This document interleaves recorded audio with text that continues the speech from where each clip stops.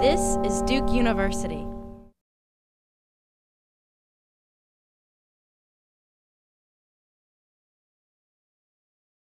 The one thing that I wish I had known this time last year was how to effectively map out my connections and my alliances here at Duke to help my stay here more comfortable and more efficient. Duke has a number of opportunities where it comes from the Career Center, when it comes from faculty members, when it comes from just your peers, that you can just ask anybody and they will direct you towards a certain pathway to get answers to your questions. My favorite part about my first year at Duke is just the atmosphere at Duke.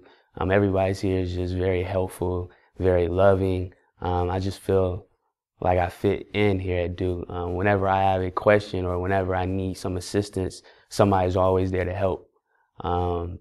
That's one thing that, you don't really see too much often in a lot of places where you need advice or help with something.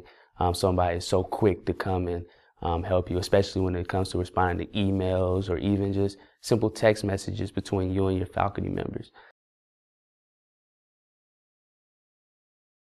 I would say within the first weeks of you being here, map out your whole career here at Duke. Have a solid, efficient plan and stick to that plan. Find an academic advisor that will consult you throughout your tenure here at Duke, and just begin mapping out your different networks. Begin planning and mapping out what you want to do here at Duke. Yes, we can just come here and just be students, go to class and go home, but there's so much opportunity here you wouldn't want to. Look for a research lab to join into. Look for different clubs. The sports atmosphere here is great. Go play some ball every Monday or Tuesday at the Wilson Center. That's what I do. Usually after lab, I try to get over to the Wilson Center and play some ball, some pickup basketball, just to release frustrations.